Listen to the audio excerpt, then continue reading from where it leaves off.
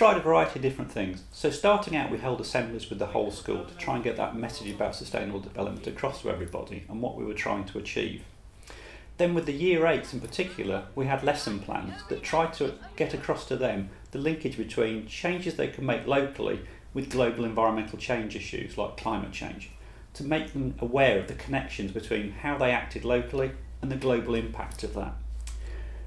What we were actually working towards was the Earth Summit that was going on in Rio during the summer of 2012, the follow-up to the Rio conference on sustainable development that had occurred 20 years earlier. And we were trying to make a connection for the school to that conference. The way we did that was we set up a committee of Year 8s called the JoRios to actually plan a mini Earth Summit to be held at the new Earswick School.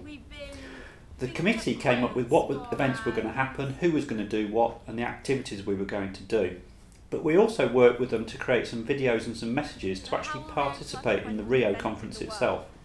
So there were two real events on that. They actually got to deliver a message that went to the Nobel laureates who were attending the symposiums in Rio, but they also did a big speech, their message on the environment and the future as they saw it and the things they were worried about, and that was also delivered to Rio.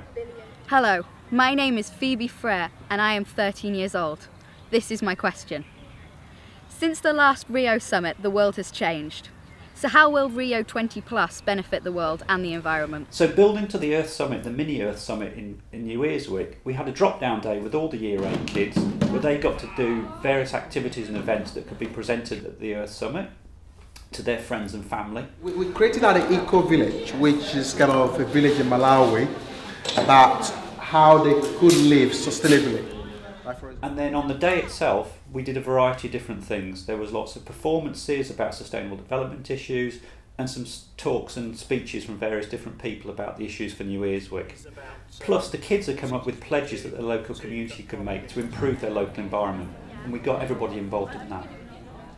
Well, hopefully we got a number of different outcomes. So from the lessons and all the activities building up to the Earth Summit, we think we might have influenced the knowledge that the kids had got about environment and development issues. But there were some specific outcomes as well.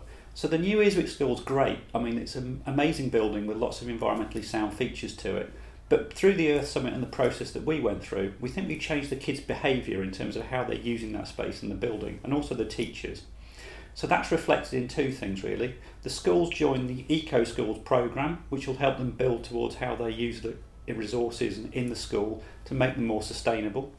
And to keep that on track, the kids that were involved in the JoRios have now set up a schools council, an Eco Schools Council, that will include other kids from other years to try and monitor and assess what the school's doing and keep them more environmentally aware. The other big outcome, I think, were the pledges. They were really successful on the night, lots of people made them, and hopefully that's made them think about their own personal behaviour more widely than the school, but how they can change things in New Earswick to be more sustainable.